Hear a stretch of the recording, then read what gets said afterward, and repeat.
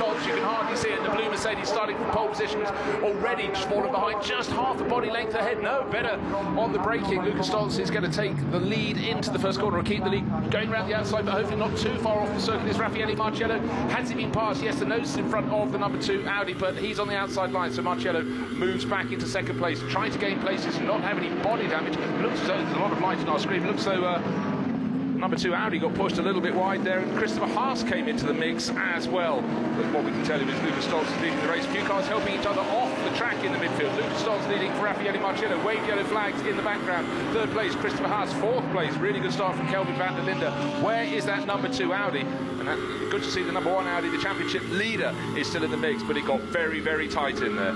Yeah, the number 1 Audi's role is to basically finish 4th or higher at the end of 1 hour, and that might seem a relatively straightforward task, but the difficulty here at Nürburgring is, as ever, is finding a way around the car that you're following, and you get too close, then you get losing your downforce, you lose your front end grip, and then you have to wait until there is damage to that Audi, and that was coming through turn 3 into turn 4. We saw a car go off track, and that is the result of it, a punctured tyre, and goodness knows, probably bodywork damage as well.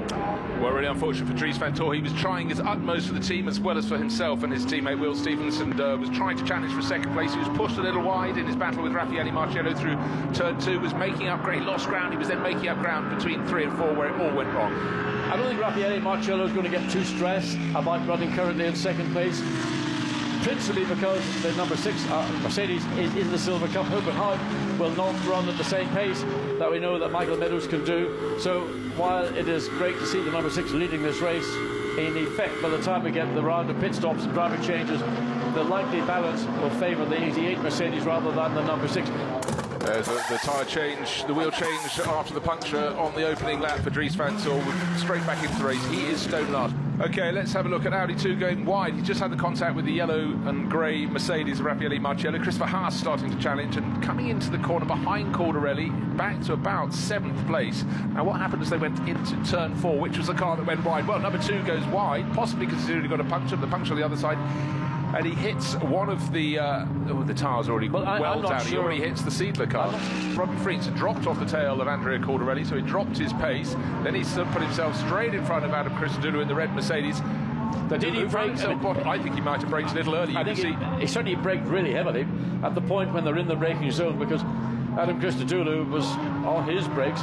But clearly the Audi looked to me to be slowing down, but we wait and see what the judgment will be on that particular incident. Warning flag for driving stand-ups, as we call them here. But the job has been done. He's got a little bit of rear bodywork damage. You can see where the front of the Mercedes hit the left rear of the number 17 Audi, all being watched from the pit wall by Brains Trust and Team WRT. ACA ASP not too happy in their camp either. So let's take a look at the points. Marcello and Meadows 93.5, Riberas and Meese now 93.5, but they have 3 wins, and even if Marcello and Meadows wins this afternoon, they will only go to 2. So the team currently listed as second will actually take the championship. So there's a very smoky, and that's the number 3. The number 3 one. What did I say? Well, it's completely overheated, as you predicted, John. The thing is just boiling like the proverbial pressure cooker, and that's the result of driving around with that piece of advertising. Cars now making their way into the pit lane. Well, maybe they thought they could do one further lap. Maybe the team didn't quite see it in time. Christopher Meese is in, as is Adam Christodoulou. So the number 1 Audi already in the pit lane. That's an early stop. Maybe a good move from WRT to get that car out of the group of cars directly ahead. So the number 1 car makes its way. It's the last pit box in the pit lane. Well, it gives us a clear visual, John, because Christodoulou in on the same lap. They weren't actually that close, or being held up by Andrea Cordarelli in the number 19 Lamborghini, but it's a tactical move, this. So Christopher Meese's championship is run. It's now in the hands of his teammate, the Spaniard Alex Riberas, slotted on board. And after the misdemeanors yesterday with the straps, all drivers will be checking, and they strap their teammate in. The hands device is covered by the staff. Yeah, and more importantly, a set of brand new sticker tires. The Mercedes, that is the ASP. He's gained about 3 or 4 seconds on Adam Christodoulou's car, which is now being driven, the 87 car, by Nico Jamin, very impressive young French driver. So Dries van Tor back into the pits for a second time. Of course, he came in. You can see the anger, slams the door. He wasn't happy about that puncture on the opening lap. 25 in, so that's the Christopher Haas car has come in. So that's going to be a quick turnaround for Simon Gachet. They're not in the race per se, but they could assist with further progress.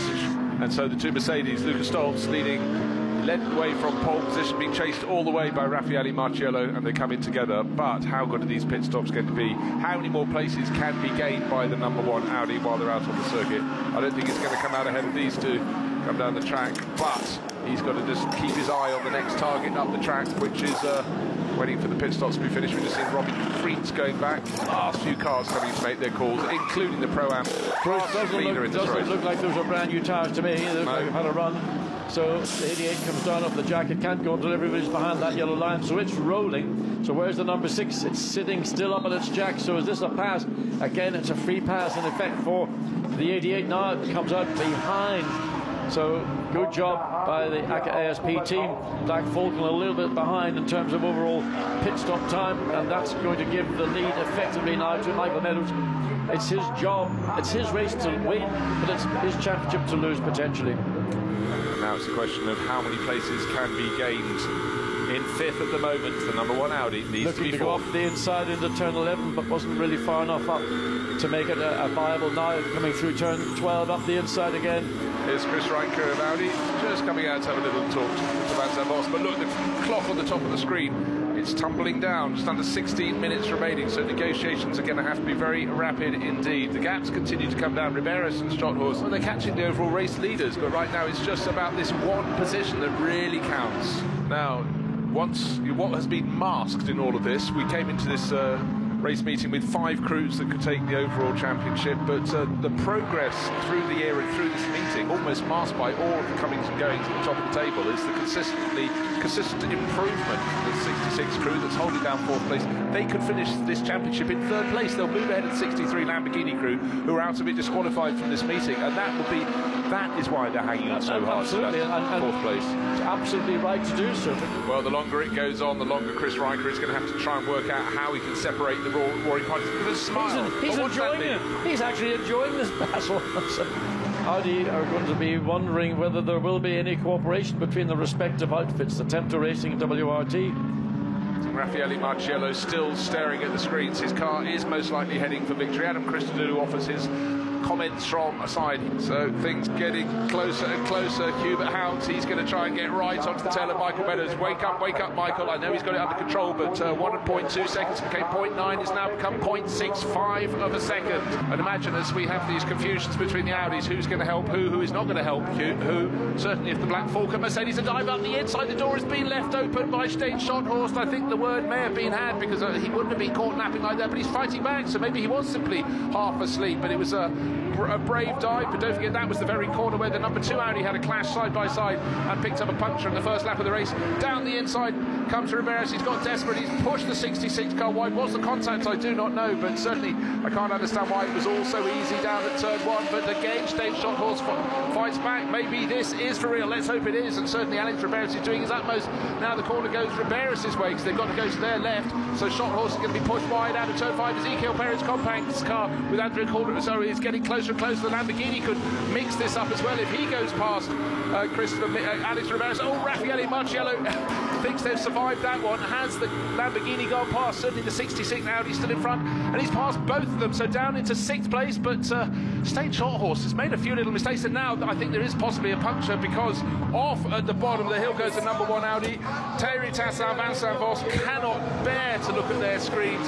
It was a real couple of serious examples. I thought the position was being handed over, but they were brave dives from Alex Riberas. Stein Schotthorst does not know when he's beaten. Out of the gravel, desperately trying to continue. Is there a puncture? You certainly feel there must be. When he went off the bottom of the hill, Alex Riberas, cruel luck, he made 2, if not 3 moves. They slowed each other down with their fighting. The Lamborghini came up and joined in there to make things very, very complicated, but it appears simple now. The 4th place that was so desperately needed is not in the hands of Alex Riberas. He's fallen back to 6th, possibly 7th or even 8th. And there, Riberas parking up, not in the mood for celebration. What a championship this has been. Started at Zolder, went to Brands Hatch, Misano. The Hungaroring races were in the wet and now in perfect conditions at the Nürburgring. The rumbling sound of those 2 Mercedes AMGs, and importantly the one in front is the yellow and grey one, the Race Scout car from ACA ASP. Michael Meadows coming round. They won the 2nd race in the Hungaroring. They have won the 2nd race here, and with it the title for 2018. A brilliant run to 2nd place by by the Black Falcon crew, and for Audi it could have been their day. It so nearly was. There we have it. Overall points, 98 points. So it looked like a big victory, 7.5 points at the end, but that was only in the final lap and a half that it went their way, because hunting them down, Alex Riberas knew he had to get one place. And as you can see, Van der Linde and Schothorst in the final race, the last round of the Sprint Cup, moved ahead Dries van Tor and Will Stevens, and the golden trophies for the Golden Boys. And there